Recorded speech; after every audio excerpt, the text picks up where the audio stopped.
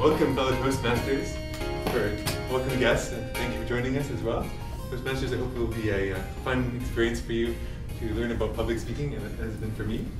Today, I'm going to talk about this idea of celebrity.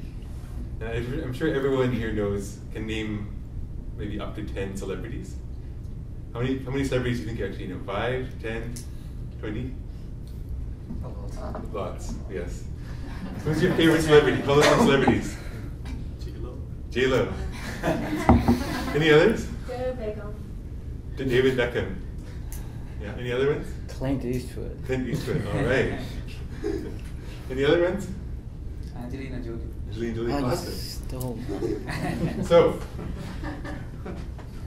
I'm going to move this chart here, and I'm going to write 3 things, what I'm going to cover. First is, what is a celebrity?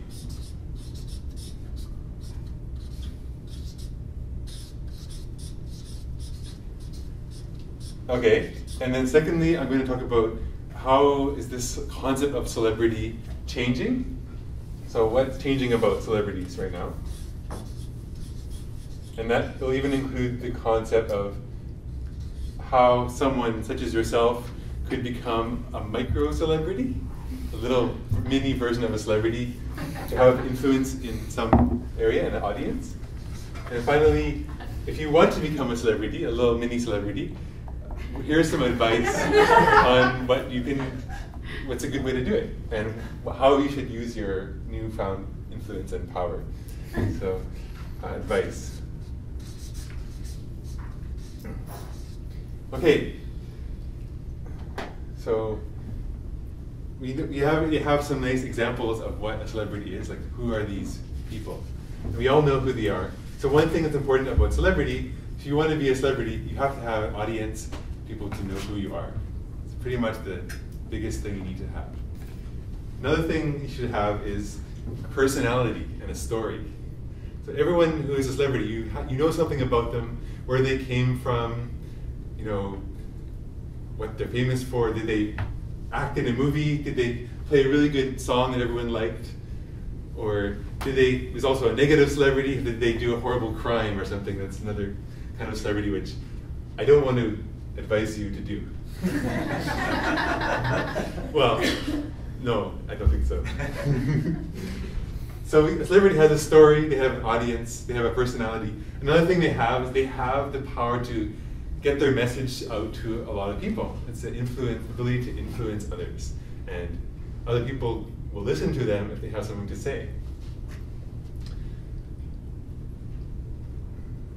So, a couple examples of this. Ashton Kutcher is a famous celebrity. He has, how many people follow him? He has 18 million followers. And in July, I'll pass this around. In July, the Los Angeles Police Department asked Ashton Kutcher, can you please send a message to all your followers that we're actually closing this very large strip of highway in Los Angeles for a whole weekend.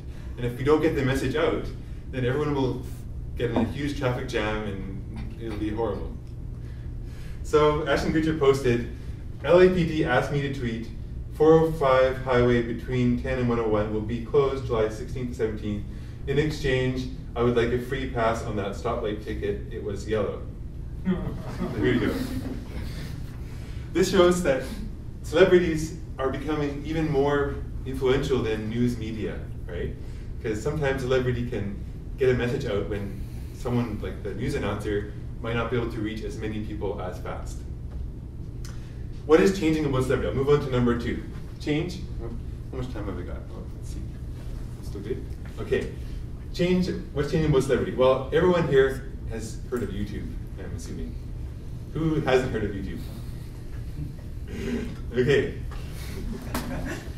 Who hasn't heard of SAP? Great. I want to ask those questions because I know it's important to ask.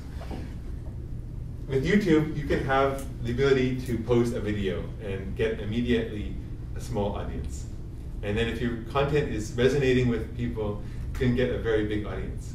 Just think of the newfound celebrity that were newly made in the last 10 years, like Justin Bieber, who started from nothing with just posting a bunch of, it's probably his parents posted videos of him singing and playing guitar. anyways, you can become a celebrity too, if in a small way. Like I have a channel on YouTube. I've been growing it over the past year, and now I have around 147 followers or subscribers. I think compared to Ashton Kutcher's 8 million, it's kind of a different scale. But even still, I have some ability to get my ideas out there, reach an audience, and get a message out there. One example is back in 2010, the provincial government decided they were going to ban the light bulb. You can only use compact fluorescent bulbs. I got really annoyed by this because I like, the warm light of the incandescent bulb. So I posted a video where I talked about light bulbs and how I think we should have the ability to choose what light bulb we want. So last summer, the government, this kind of added to the growing chorus of people saying, we want our light bulbs back. Of course, it's a small little issue, but the government decided they're going to allow people to buy regular light bulbs for another 4 years. So some advice for budding celebrities. Be true to yourself. If you decide who you want to be and put yourself out there how you really want, then let people come to you. Don't try to seek out an audience and say, I want people to like me, so I'm going to do what they want. My advice is, be who you want to be. And another advice is, think about how you can impact the world in a positive way. Even if you're a micro celebrity, are you doing something that helps the world run better, SAP?